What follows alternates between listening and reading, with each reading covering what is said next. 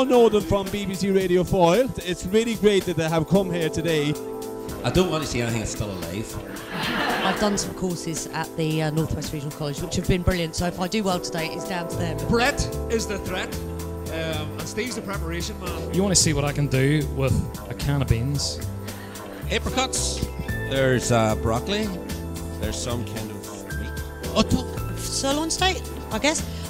Mushrooms, garlic, onion, black peppercorns, and brandy. Fish, bacon. Ori, we've got peppers, we've got a lemon, a lovely piece of leek, onion. All we need with that is help. All right then, Stephen. To tailor wraps, are there? The wraps. We've got, loads of. This is great. I know what I'm going to do.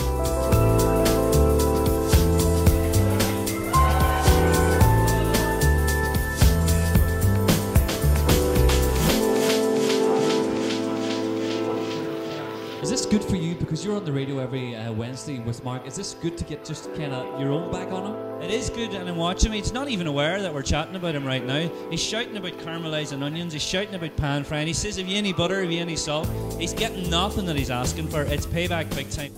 If it were me cooking that steak there, I would leave that little piece of fat on, but I would do something with that little bit of sinew that's going through the centre of the steak. I'm not saying what. This looks good, doesn't it? It looks like something you see on the TV. But do you think you have this maybe too well cooked before? Do you know you still have plenty of time and stuff? Well, what time are people arriving? It might be overcooked. What time are people arriving? We're here, Michael. Stephen, this looks pretty. This is, yeah, man. You got the tomato paste in there, is it?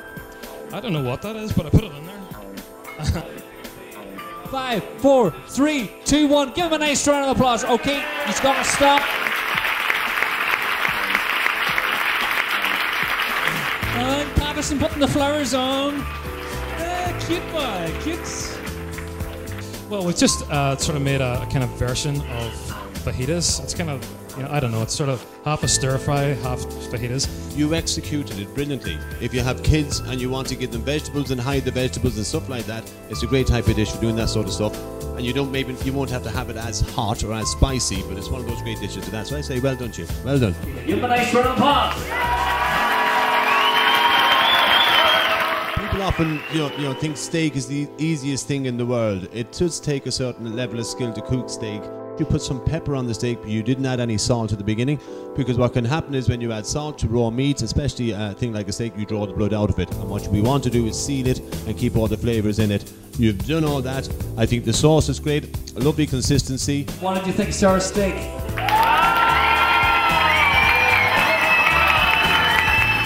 What I'm particularly very pleased about is you didn't put too much sauce on it. There's nothing worse than getting a duck dish or whatever smothered with too much sauce. I like the idea that you cut the duck down, you know what I mean, which is a nice presentation sort of a thing. What about the undertone legend, Michael Bradley?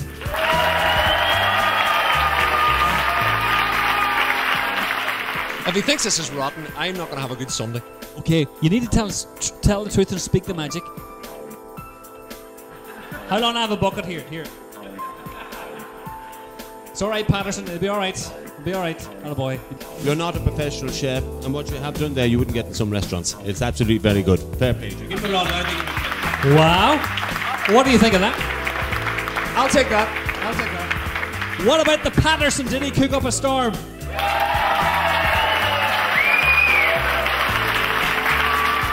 Well, I think it's between two, myself, right? I think it might have been on the left-hand side between Mr. Beans and the sirloin steak. So we're just going to do it one more time. What about Stephen? Mr. Beans? And Sarah Brett.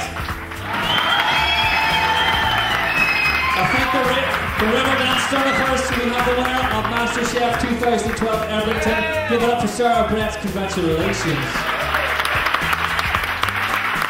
How does it feel to be a winner? It feels great. Honestly, I know I've had a bit of practice, but I can't believe it. I saw Mark's thing coming up. I thought, God, that looks like Masterchef.